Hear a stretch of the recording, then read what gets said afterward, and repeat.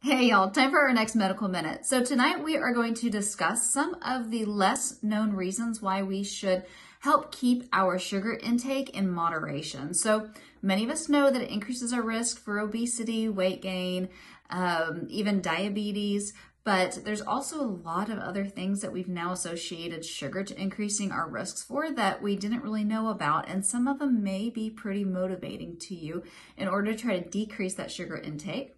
Now, I've shared with y'all before that we want no more than 30 grams of sugar a day from added sugars, and that's just a good rule of thumb. In a perfect world, we would have none, and all of our sugar would just come from fruit in moderation. But no more than 30, you're probably doing okay.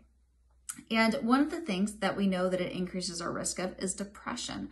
And just having about 67 grams, which is about twice, a little bit more than twice what we recommend, increases your risk of depression by 23%. So that's more than a 1 in 5 chance of you having an increased risk for developing depression if you eat just 67 grams of sugar a day, which that can equal just about what a can of soda does. So maybe a little bit, maybe just a little bit more than that.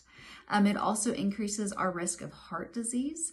If we have anywhere from 17 to 21% of our calories coming from sugar intake, of our recommended calories coming from sugar intake, it increases our risk of cardiovascular disease, which is diseases in the heart, by 38%. So it's pretty considerable, and you can easily hit that mark just by having 2 sodas a day. It's quite significant.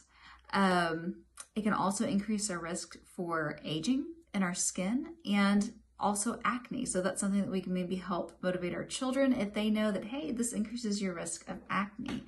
And for us personally, it helps increase our risk for wrinkles and aging of the skin because it causes advanced glycogen end products to be made, and that's damaging to collagen, which hurts our skin.